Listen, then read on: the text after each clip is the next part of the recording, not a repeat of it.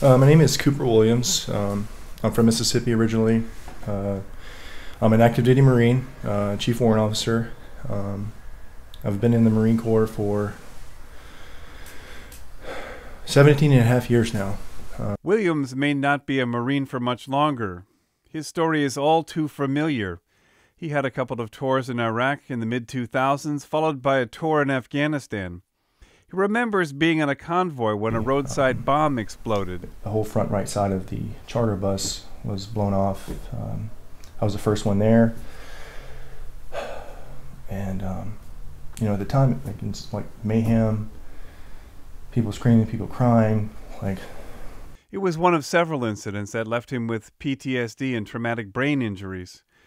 Williams says he ignored his problems for years as he pursued a career in military intelligence. His wife Andrea says she watched him change. Things would just set him off.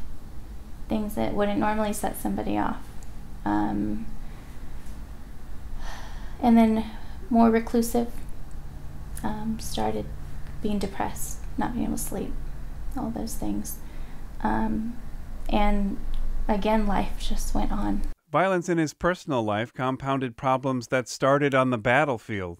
His parents died in a murder-suicide. I'll never forget that day. It's December 23rd. It was 2 days prior to Christmas.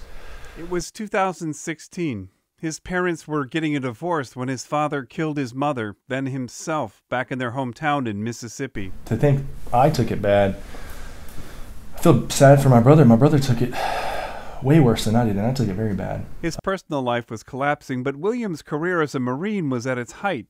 He was made a warrant officer in the coveted military intelligence field, but he was falling apart. The panic attacks became much more severe, just the impact, physiologically, physically, mentally. Williams started drinking heavily. By 2019, he applied for a transfer to a Wounded Warrior Battalion at Camp Pendleton. He completed treatment for PTSD and alcoholism. It's also where he received 2 DUIs in less than a month. He says it was drinking combined with a change in medication. I remember waking up but what I was doing was just blacking out and then just doing things that were uncharacteristic to me. Because of the DUIs, Williams' 17-plus-year career is on the line. The Marines have started the process of involuntarily separating him from the Corps. That means a potential loss of pension, health care, and GI Bill benefits. Why try and rush this? This is the rest of my life. I have 5 children. I've been in the Marine Corps for almost 18 years now, and you're just going to take everything from me? Thousands of troops with PTSD have been discharged for misconduct. Starting in 2014, the Pentagon began requiring the services to consider how much the wounds of war played a role in the troops' behavior. That reevaluation helps veterans trying to upgrade their discharges. That consideration doesn't always extend to active duty troops. Esther Liebenfarth is an attorney with the National Veterans Legal Services Program in Washington, D.C.